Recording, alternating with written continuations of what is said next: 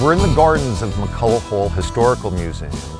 It is the centerpiece of Morristown's National Historic Neighborhood.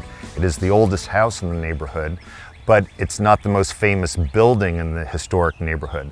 The most famous building is the national landmark Thomas Nast House, which is behind me, the large white house through the museum's garden, which has a national reputation as the home of this artist, Thomas Nast, who created so much of America's symbolic imagery. We call him America's image maker. He created the donkey and the elephant for the two political parties. He popularized Uncle Sam and Columbia, and he is the first person to create the image of the American Santa Claus, plus the Tammany tiger of political corruption representing Boss Tweed. Those symbols combined place his residence, which was also his art studio, where he created these images for Harper's Weekly newspaper, as a national landmark.